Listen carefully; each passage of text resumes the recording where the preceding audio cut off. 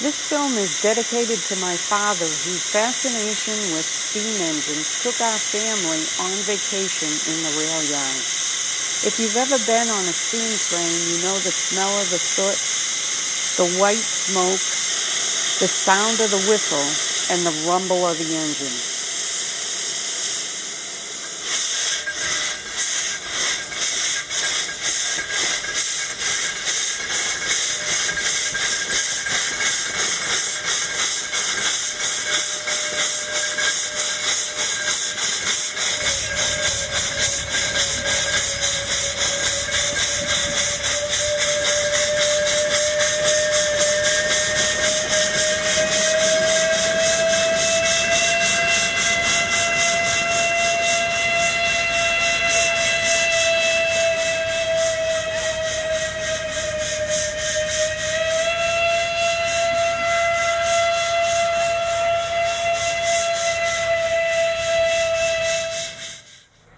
I got started here about 12 years ago, and the thing that got me into it was my father. He's worked here for about 40 years. He recently retired just after they brought out the diesels. He'd been here for 40 years, and it just seemed like a really cool job. Prepping the steam engine is, I guess you'd have to start the night before. Because what we do at night is we'll do what's called a bank. We'll knock out almost all the fire, except for one little spot, and put a big mound of coal on it, and it'll slowly burn all night. Because getting a coal fire started in the morning, if there's no fire to begin with, is very difficult. You got to start with wood, get nice white hot embers before you can throw coal in. So we bank it and let it burn overnight. And then in the morning, the first thing you want to check is your water level to make sure that no water leaked out during the night or anything like that. Check your water level. Once that's all set, you'll tip your bank over and then get a nice hot fire going. And usually you have about 20-30 pounds of steam pressure in the morning. So you want to build that up to at least 100 pounds in order to start moving around. And then you'll inspect all the mechanical aspects of it. Even though they look like they have a lot of moving parts, they are relatively simple. A lot of people see moving parts and things like that, and they think they're very complex machines. They're really not once you get down to the operating aspects of it. So check bearings, stuff like that. Check for worn or broken parts.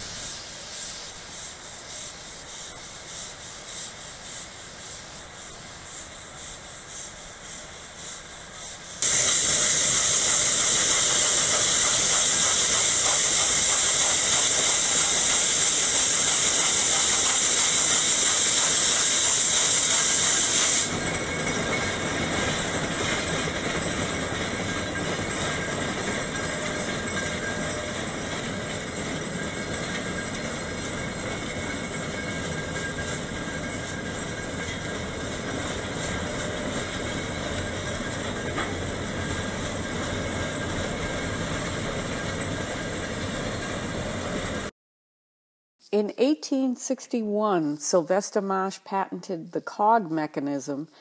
It's a device that's used to make the locomotive safe when it's either ascending or descending the mountain. The way it engages is actually pretty simple. In the simplest terms, it's basically like a bicycle sprocket and a chain. The chain is basically fixed to the tracks, and that gear engages that, and that's one of the reasons the cog railway is so safe, because a lot of mainline rails is steel wheels on steel rails, and there's not a whole lot of traction with that. With us, we have that gear engaged, and that's used for both climbing and for braking. The wheels are just there to keep us rolling, and that's what allows us to stop quickly and things like that, should we have to on a cloudy day or something. Doesn't happen often, but we run the steam engine once a day, either at 8:15 this time of year during peak foliage season, or 9:15 in the morning. Known for the world's worst weather, Mount Washington is also known for the first mountain climbing railway. From horse and buggy to bicycles to steam engines, trains, cars, and airplanes, mobility creates recreational and educational travel and amusement. Sylvester Marsh, an engineer-inventor, built the cog railway to climb 6,288 feet above the clouds. Well, it can be beautiful on days like today, and it can be horrible. 60-mile-an-hour winds, snow, any time of year. We actually just had snow 4 days ago, and yesterday it was in the 50s. It's very, very unpredictable.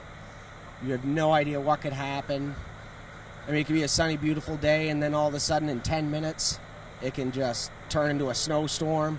Some days it may look like it's horrible and cloudy up there, and it's above the clouds and beautiful, and it is the most unpredictable mountain, I think, and that's why it fascinates people so much. Yeah, I hear you. Oh boy, well it is really beautiful here, I'll tell you. This is the first time we've ever been here when it's been clear up at the top of the mountain. You can see the blue sky and the sun is out, and it's not.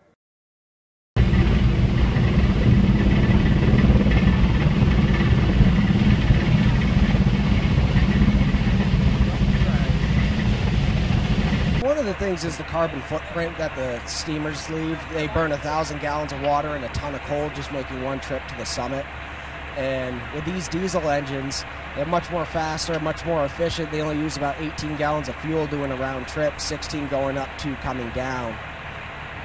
And they're far more efficient. They don't have to stop a third of the way up to take all water.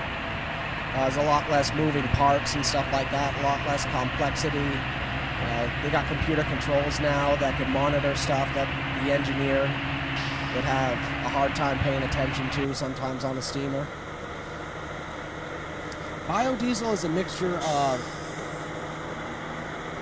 diesel fuel and I guess some people say it's fryer oil. You can use vegetable oil, beef oil, anything like that, and it's been refined. They put a catalyst in it, and they use it to. It's used typically to add to a fuel source,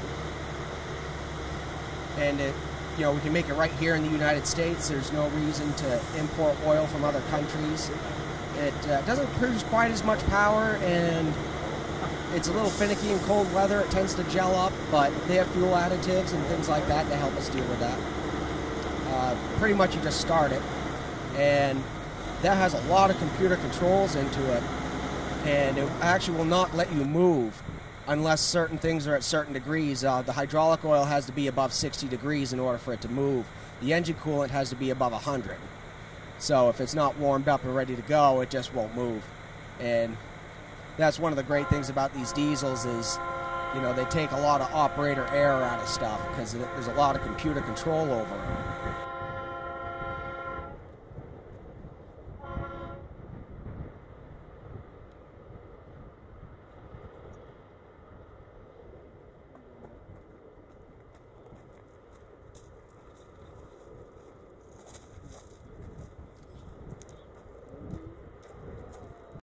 It's time now to climb Mount Washington via the Cog Railway.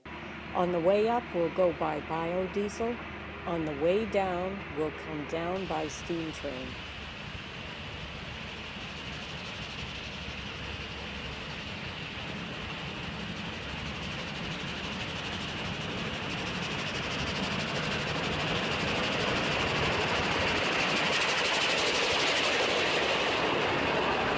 Now down on that end of the coach, on that side back there is a door.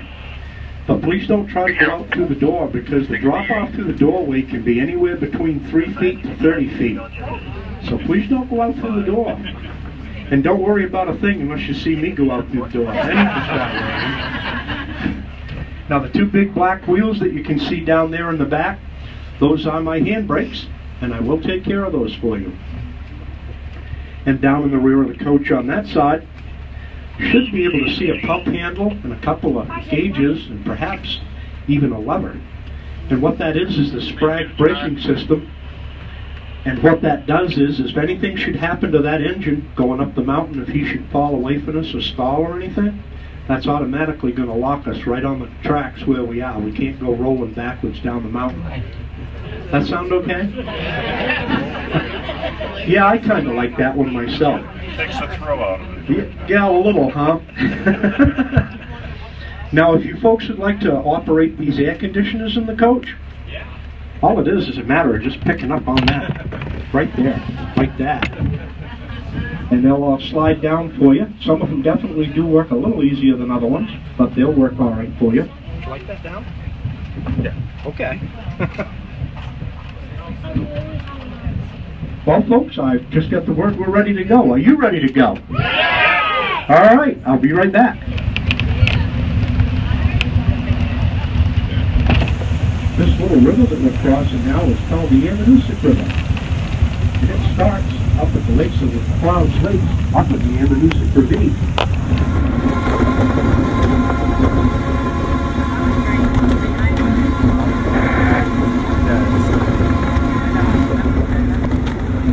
Well, folks, I think if you look right over to the left-hand side of the coach, out those windows, you may see our moose standing out there. Now, I do guarantee this moose isn't going to move a muscle, so you can take this picture. Like so many of our greatest inventors who have been ridiculed for thinking outside the box, Sylvester Marsh was told by the New Hampshire legislature he might as well build a railway to the moon. The first engine built, the pepper sauce-shaped Hero, successfully pushed a car loaded with passengers up a short length of track on Mount Washington in 1866. Thankfully, Sylvester Marsh's demonstration of a mountain climbing railway secured funds from investors, and the Cog Railway was completed 3 years later in 1869. So then Mr. Marsh teamed up with another New Hampshire gentleman by the name of Walter Akins from Franklin, New Hampshire. Together they came up with and built the old pepper sass engine that's down on our base station lawn today. That's that old green #1 engine that has the upright boiler. And then pepper sass was shipped by rail from Franklin, New Hampshire to a town called Littleton, New Hampshire, just about 30 miles away from here. And there in Littleton, old pepper sass was disassembled, brought that 30 miles through the woods by ox teams, and then reassembled down where the base station is today. Pepper sass is also the same engine that was used to build the Cog Railway. And in 1866, construction was begun, and in 1869, the Cog Railway was finally completed. Pepper sass made its first journey up Mount Washington, July the 3rd, 1869. The Cog Railway has pretty much been in continuous use ever since 1869. And also, the Cog Railway has never been used for anything except recreational use. It's never been used for logging or mining or any other purpose except to bring folks safely up and down Mount Washington. Ran out of gas. Yes.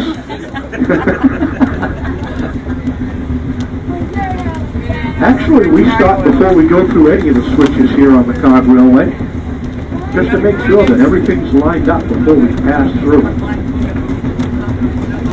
So this switch is called the lower warm deck switch, and it was built right up here on the side of the mountain by the track crew. And it's solar powered, hydraulically operated. Now before we had this switch, we had an old hand switch that had 9 separate moving pieces that all had to be moved one piece at a time by the brakeman. Some of those pieces actually weighed over 100 pounds. Now, if I could just ask the folks on the left-hand side of the coach to do me a big favor, that would be if you could please stay inside those windows until we get by the wall that water tank we're coming to. That would be great. And the reason I ask you to do that is just because we're only going to be about 6 inches away from the water tank, and I don't want anybody to get hurt.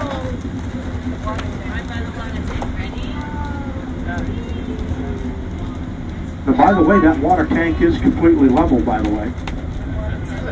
Oh, sure. And it is almost 100 years old and holds about 6,000 gallons of water.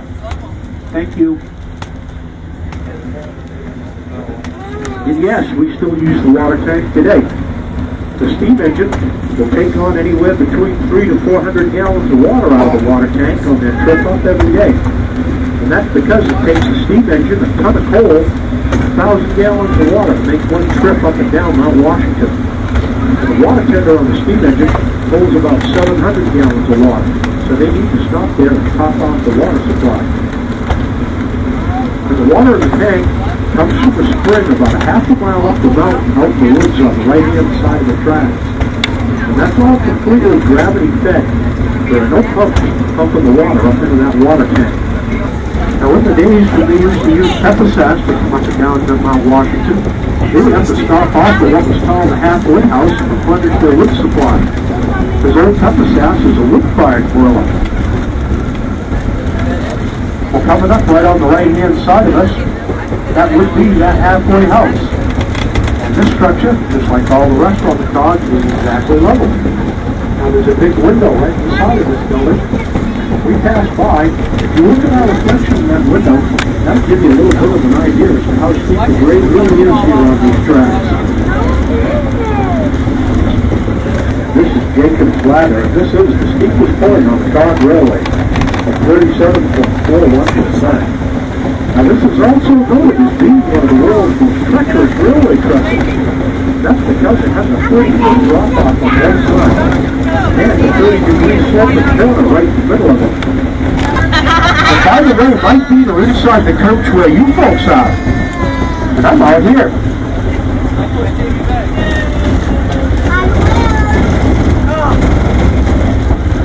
And by the way, that end of the coach right now is just about 12 feet lower than this end is up here where I'm at.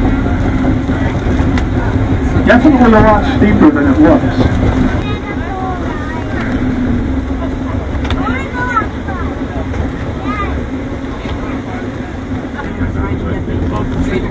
Now whenever you see that black smoke coming out of that stack like that, that's the firemen throwing in more coal on top of the fire.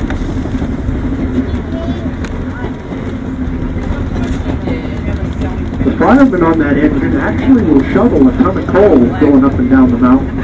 And he has to shovel that ton of coal one-handed. And that's because he needs his other hand to open up the fire door. And he'll throw a scoop of coal in around every 7 seconds.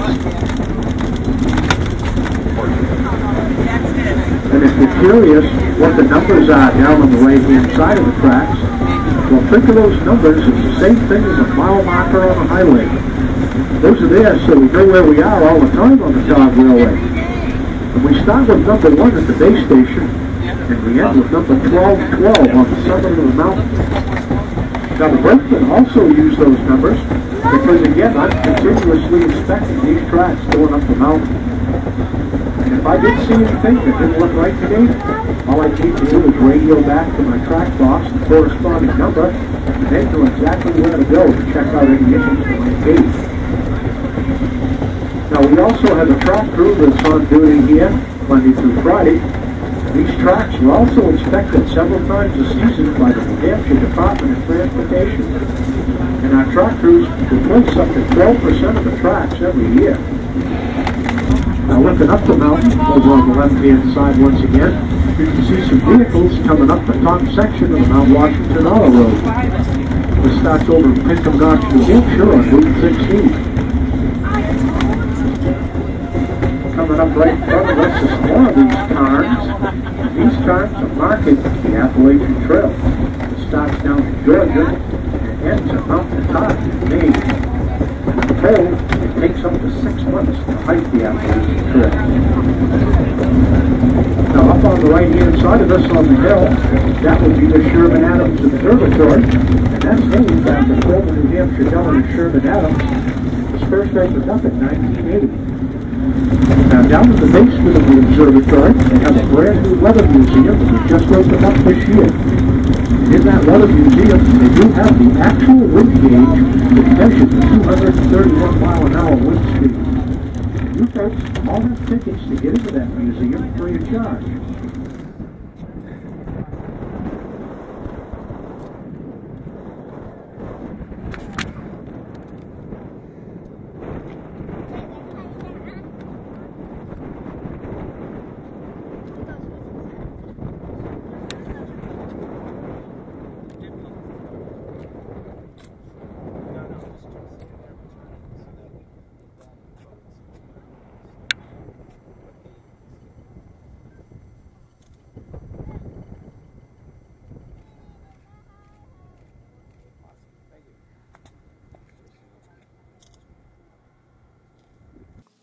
The Devil's Shingle, as it was called, was used by railroad employees to descend from the summit of Mount Washington to the base.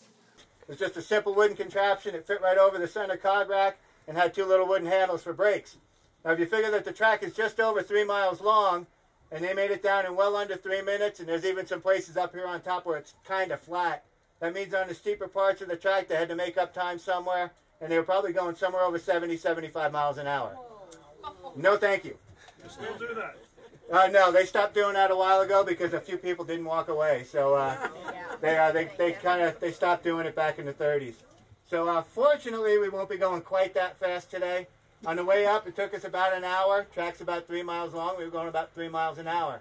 On the way down, we're going to fly right along and go about 5 miles an hour. So it'll be a nice, slow roller coaster ride. And fortunately, there's no loops. So, good thing, right?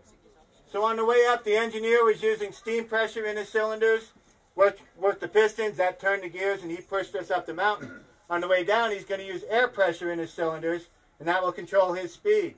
He's got a little intake underneath the boiler there. He's got a valve right in front of him that he'll use to control how much air is going into the cylinders, and by that way, he'll control the pistons and basically slow himself down on the way down. So he'll open that valve up when we get to some of the flatter parts, allow his pistons to work a little more freely. When we get to the steeper parts, he'll close it down and slow himself right down. So I'll be up here on the brakes, using the brakes to control the speed of the coach and also not push him too fast down the mountain. Actually, on the flatter parts, I will. I'll take my brakes off. We'll use the weight of the coach to push him across the flats. But on the steeper parts, I can't be pushing him at all. So I'll use the brakes to actually lift the weight of the coach off the engine. We call it getting light. So I'll use this one here. This is called my set brake. Operates the brake on the down mountain axle here. I'll use that on the steeper parts. I'll set it about how I like it. And then I'll use this one over here. This is called my play brake. That operates the brake on the up mountain axle. And I'll be using that to make adjustments throughout the trip. Take that down. So I have different ways I know when to add brake or take brake off. I have some visual markers on the side of the tracks I'll be looking for. I listen to the engine. I listen to the chug, chug, chug. If I hear that speeding up, that tells me I need to add a little bit of brake. If I hear it slowing down a little, I can take a little brake off. I'll watch the engine from time to time. You might see the engine seem to rise up in front of us. That tells me he's leveling off, so I can take some brake off. You see the engine dip down. He's pitching over. I need to add a little bit of brake. I also have my high technology vibration sensor here in the floor. It's a piece of steel that's welded to my bumper. And through that, I can feel the vibrations from the engine. So when I'm trying to get light and take the weight of the coach off the engine, I'll be feeling those vibrations start to ease up. And actually what I want to do is stay about that far away from him on the steeper parts of the track. So it gets a little tricky. I might pull a little bit further away from him. I try not to go too far away because I don't want to take a chance on slamming back into him. So if I do pull away from him a little, I'll catch up gradually and try and get on as gently as possible. MW9 leaving the summit, count is 70. Inside, please.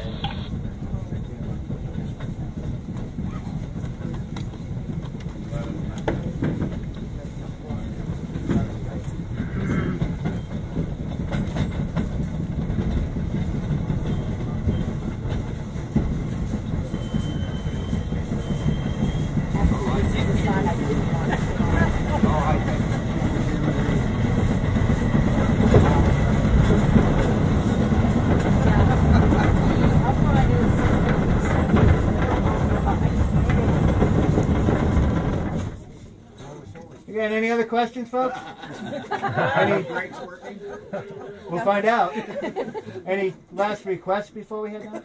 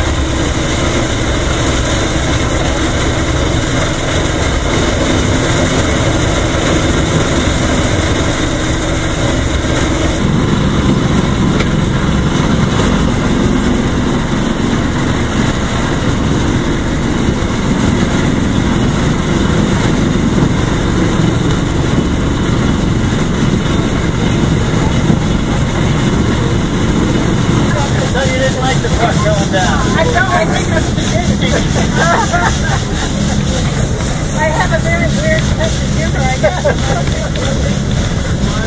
helps on your face. You're doing a great job. Keep it up, yeah. Yeah, you did good. Halfway there. Oh, good. You did